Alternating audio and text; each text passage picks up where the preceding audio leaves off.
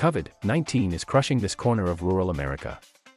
Getting the vaccine can still feel like an act of treason. In Van Buren, the county's biggest town, we were sitting next to a 16-year-old when she got a text that masks would be mandated at school because about 20 kids had tested positive after just 2 days of class. One person we'd wanted to interview had to go to the hospital with a breakthrough infection. Another person found out the night before our interview she'd been exposed to coronavirus by a sick kid at church.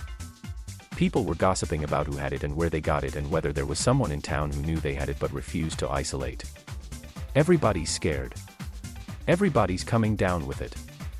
And it's almost like a plague, Brandon Helvey said. Helvey had COVID-19 3 weeks earlier, but he didn't want to get the vaccine yet, he said. He thought it was still unproven. I had both shots of the vaccine, and people just acted like, oh, it doesn't help, Cheryl Wetton said. It bothers me sometimes that people act like COVID is a big joke. I always want to say, well, why don't you just come right up here to the cemetery, and I'll show you my husband's grave. And I can show you it's no joke. Wetton actually did say that to a guy in town, she later confirmed. He just got real quiet. If you have it, everybody knows it. And they're talking about you, Tara Chitwood said. She was working behind the register at a souvenir shop, subbing in for her mom, who'd gotten sick a few days earlier. It was, more than likely, COVID-19, Chitwood said, because one of her mom's friends tested positive. But her mom probably wouldn't get tested, she said. It was scary, Chitwood said. Her own little girl had to quarantine. But there was no way she'd get the vaccine. Her mom had gotten vaccinated, she said, and got sick anyway. I've survived this long, Chitwood said, and then expressed a fatalism we heard a lot. She was going to die of something, eventually. The latest wave is the worst one yet. This COVID-19 wave in Carter County is much worse than last year, its public health center said. August was the county's worst month ever. The health center announced new cases on Facebook, in between pleas for patients because it was dealing with so many calls. August 20th, 4 new cases. August 21st, 4 new cases. August 22nd, 3 new cases. August 23rd, 17 new cases, 1 death. August 24th, 16 new cases. August 25th, 18 new cases. August 26th, 16 new cases. August 30th, 30 new cases. August 31st, 22 new cases. September 1st, 18 new cases, 1 death. The case counts were split between confirmed and probable because the health center didn't have enough PCR tests, the most sensitive available. On August 31st, the health center announced the state health department would send a team to do free PCR tests weekly. When we called Cricket Kester, the phone had a bad connection, and she couldn't hear us. If this is family, call back. Otherwise we're too sick to talk to anybody. We did call back, and Kester said she was glad. She and her husband were both vaccinated this spring and got breakthrough infections. She thought they'd be dead without the vaccine, and told us to put the word out that everyone should get it. The current river runs through Van Buren. It's swift and clear, and every summer, thousands of tourists come to boat or float down it on inner tubes. It's 3 miles of a joyful, often drunken party drifting past picnics on gravel bars and kids jumping off cliffs. That means a lot of jobs are in the service industry, and few people can work from home. They want to hide the fact that they're sick so they can work, Debbie Turley said. You don't get vaccinated. You don't get tested. You hide your symptoms if you're able to. And you just go out in the community and spread the virus. Sometimes a rumor would spread that COVID-19 was running through a restaurant, Turley said.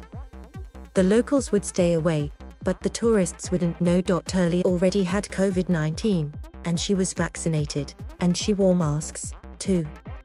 I was actually exposed this week by someone who didn't know they had it, but they did have a cough, and they didn't stay home, she said. She'd also been in the coffee shop a few times not long before it closed. Nobody died for a long time, so it's taken a while for people to get serious, Jim Rodebush said. The Delta variant is what made it more serious. It spread so fast. We've had, I guess, 15 people die here.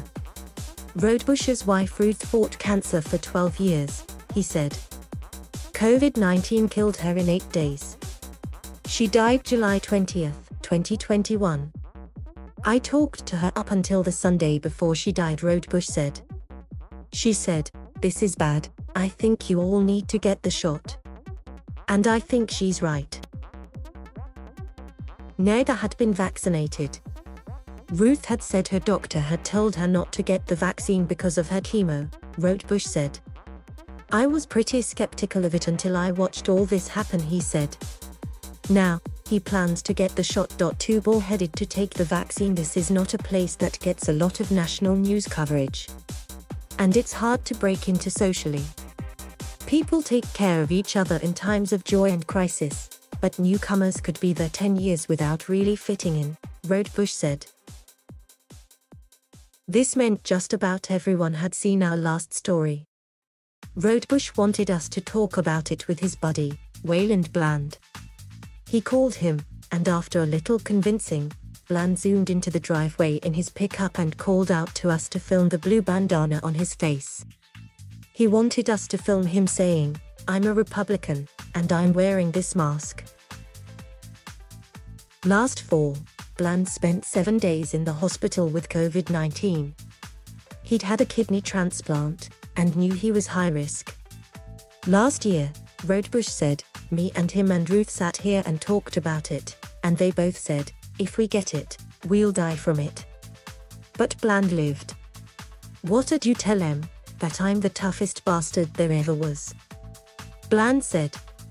It was exactly what his friend had said. I ain't taking that *T. I ain't taking it. Bland said.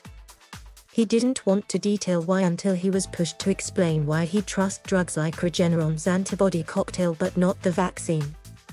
He turned to Rodebush and asked, "Am I going to have to tell her?" Rodebush laughed and shrugged. They shafted my president, Bland said. He thought the vaccine was delayed intentionally to hurt Trump, a baseless claim.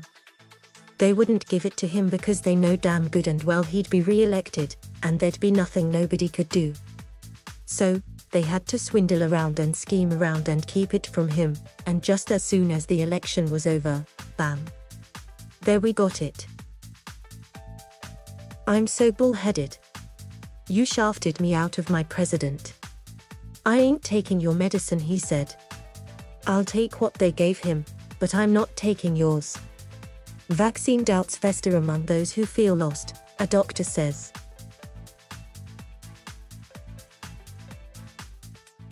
Thank you for watching. Please subscribe.